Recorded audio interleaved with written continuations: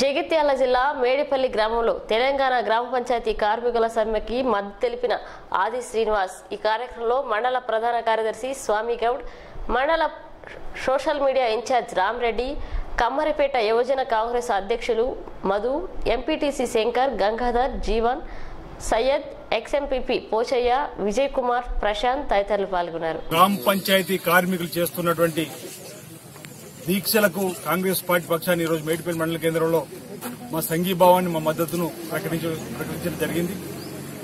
నిత్యావసర వస్తువుల ధరలు పెరుగుతూ ఉన్నాయి, మానవుని యొక్క జీవన ప్రమాణాలు పెరుగుతూ ఉన్నాయి.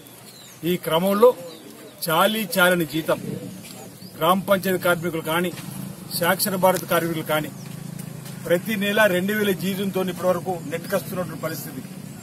వీరు అడుగుతున్నటువంటిది ఈ ప్రభుత్వం ఇచ్చిన మాటను నిలబెట్టుకోమని.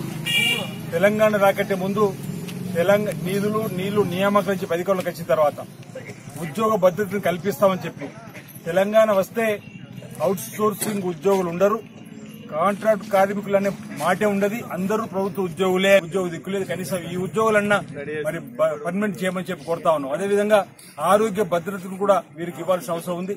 ప్రతి నిత్యం కూడా గ్రామాల్లో చెత్తను మరి ఊడ్చివేస్తూ గ్రామాన్ని పరిశుభ్రంగా ఉంచే క్రమంలో క్రిమి కీటకాలు వారి శరీరంలోకి వెళ్లి మరి అనారోగ్యం పాలవుతున్నప్పుడు కూడా అప్పుడు చేసి వాళ్ళ ఆరోగ్యాన్ని కాపాడుకునే పరిస్థితి. కాబట్టి వీరందరూ కూడా హెల్త్ కార్డులు ఇవ్వాల్సినటువంటి బాధ్యత ఈ ప్రభుత్వంపై ఉందని చెప్పి సందర్భంగా కాంగ్రెస్ పార్టీ పక్షాన వీరికి మా సంఘీభావాన్ని, మా మద్దతు ఈ సందర్భంగా తెలియజేస్తా ఉన్నాం.